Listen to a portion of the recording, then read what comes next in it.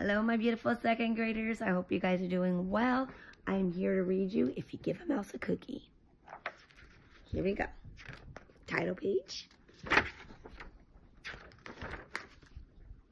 Give a mouse a cookie. If you give a mouse a cookie, he's going to ask for a glass of milk. And when you give him the milk, he'll probably ask you for a straw.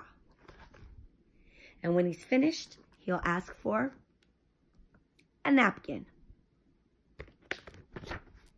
Then he'll want to look in the mirror to make sure he doesn't have a milk mustache. And when he looks into the mirror, he might notice his hair needs a trim. So he'll probably ask for a pair of scissors. When he's finished giving himself a trim, he'll want a broom to sweep up. And he'll start sweeping. He might get carried away and sweep every room in the house. He may even end up washing all the floors as well. And when he's done, he'll probably want to take a nap. You'll have to fix up a little box for him with a blanket and a pillow.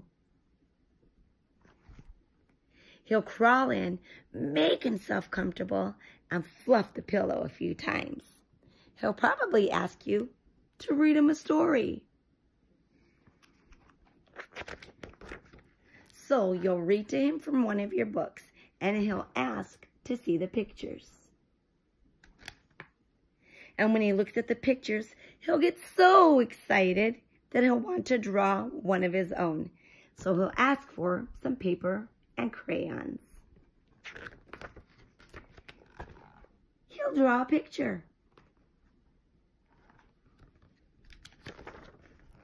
And when the picture is finished,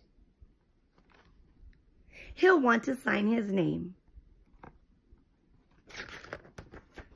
with a pen. Then he'll want to hang his picture on your refrigerator, which means he will need Scotch tape. He'll hang up his drawing and he'll stand back to look at it. And looking at the refrigerator will remind him that he's thirsty.